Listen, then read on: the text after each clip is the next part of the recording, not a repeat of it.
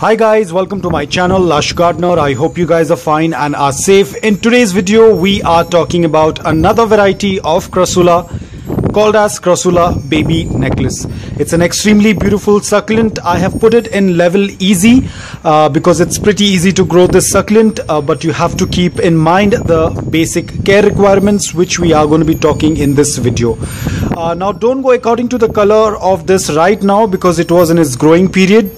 Crassula is a winter growing succulent. Very soon during the summers it is going to get into its dormant period. Pretty much all the varieties of Crassula will get into its dormant period, and then the colors are going to look even more vibrant. The reds on this, the edges will turn bright red in color, whereas the remaining part of the succulent is going to have this slightish yellow to green in color. Extremely beautiful succulent. Very easy to take care, but you have to ensure that you follow the certain guidelines. When it comes to soil, ensure that your soil is loose, porous and well draining, letting the roots to grow properly in the soil. The roots are very delicate. They need a good amount of space to grow. You cannot afford to use a very compact soil. Watering is only when you tend to see that the soil is completely bone dry. You can go ahead and water the succulent. Now there is an important thing about the succulent. When you buy the succulent, when it has newly come to your place, ensure that you do not put it out in direct sunlight. Give it some time. Let it get acclimated to your new environment, to the soil, to your watering. It has to get completely adapted, and then you can do a slow introduction to the sun. Most probably when you get it in male, it would be slightly green in color. You won't be having those vibrant colors. It's absolutely fine. As and when your succulent is getting adapted to the new environment, the colors will start slowly coming up.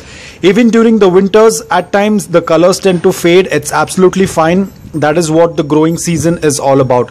The colors will appear as and when the succulent starts getting dormant and as it starts entering into the dormant season. As I said, the watering, ensure that you do not overwater it, otherwise it will get rotted. Especially the stem is very thin, it will get rotted. Do not keep it underwatered for a very long time. Again, the stem will get dried, so you have to be extremely careful. Now, when this plant turns mature, when it is completely acclimated and adapted to your environment, you might have seen a lot of people keeping this succulent in direct afternoon sunlight. This is possible only when the plant is completely adapted and acclimated to the new environment or to your environment. You can then slowly introduce to afternoon direct sunlight. But if you have a very newly purchased succulent or a very small one like this, please do not put it out in afternoon direct sunlight. The leaves will get burnt. So let it be at least for a year, for maybe for 2 years. Once you have this completely adapted to your environment, then you can put it out in afternoon direct sunlight, because a lot of people have this variety in afternoon direct sunlight and it tends to do quite well. Now, I wouldn't say it's a very fast growing succulent. It grows at a slow pace just like any other succulent. During the growing period, give it good amount of nutrition if you want. Do not add too much. You can go for a liquid based fertilizer. Probably you can add fertilizers once a month or once in 2 months during the winter season, during the growing period, but during summers do not add any kind of fertilizers. Now, mealybugs are not much of an issue because the leaves of this succulent are very thick. They usually do not get affected with mealybugs. As you can see, the leaves are not very fleshy, but they are very thick, so it becomes little difficult for the mealybugs to try to suck up any kind of juice from these succulents. These tend to grow vertically, but as and when they start becoming really huge, they will start trailing downwards. Right now they are really small, so they start growing vertically, but once they grow at a huge size, they will start bending downwards. They will start trailing because they can no longer hold the weight of the stem or of the leaves, and then they start trailing downwards. It's an absolutely beautiful succulent. If you are a beginner, you can definitely add it in your collection.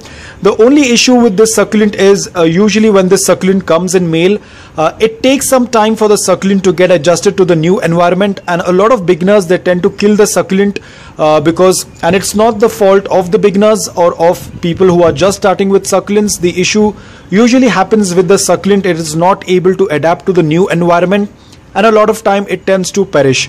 But try to give it a good amount of care. Do not put it out in direct sunlight right away. Keep it in indirect sunlight for a week, maybe for 2 weeks. If the colors fade, it's absolutely fine. The colors will come back. What's important is that the succulent is still alive. That's more important. If the colors fade, they will come later on. This succulent can be easily propagated via stem cutting or by separating the offsets, as you can see.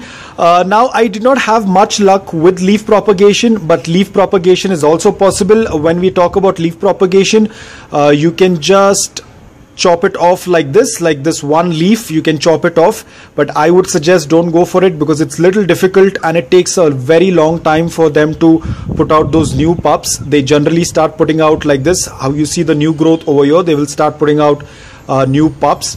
But ideally what I tend to do is I either cut off the stem or I separate the offsets once they reach like a good size, and then I go ahead and separate. So I wouldn't advise to do a leaf propagation, which is also possible, but it takes a lot of time and at times they don't turn out to be successful because there's a lot of care, intensive care that you need to give.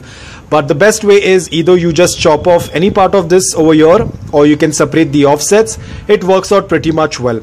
I had also done a stem cutting some time back. I have just watered it because it's little dehydrated, and this is how it tends to look like. Like the stem cuttings work out really fast. You can see the stem cutting was done, and now where the portion where I had done the stem cutting, it will not have a continuous growth just like any other succulent. The pups will start growing around it. So it looks extremely beautiful. You can see the stem was slightly dry, so I went ahead and watered it in the afternoon, and now it's doing quite well. The soil is pretty much wet right now. So these are all of the pups that will start growing around the cut area. Extremely easy to do it via stem cutting. Leaf propagation is going to take ages, so I would suggest go for a stem cutting. That is going to turn out much easy. You can cut any part over here. As you can see, there will be some gaps in between, like over here. As you can see, you can just chop this part off, and then there will be a lot of growth around it, not the continuous growth like this. So you will not have the continuous growth, but you'll have pups. As you can see over here, you're going to have pups in the side that are going to grow like that, but you won't have the continuous growth. Kind of spoils the look of the succulent, but then if you want to multiply faster, then that is one of the best option you can go for. So pretty much a very easy to grow succulent, nothing much to be worried. As I said, you have to just be a little careful in the initial stage. When you just get the succulent, your more focus should be on making the succulent get adapted to the new environment rather than getting worried about the color. Colors can come anytime. Most important thing is the succulent getting adapted to the new environment. Just give it the basic care requirements of soil, watering and light. Do not keep it indoor unless you have a good quality of grow light.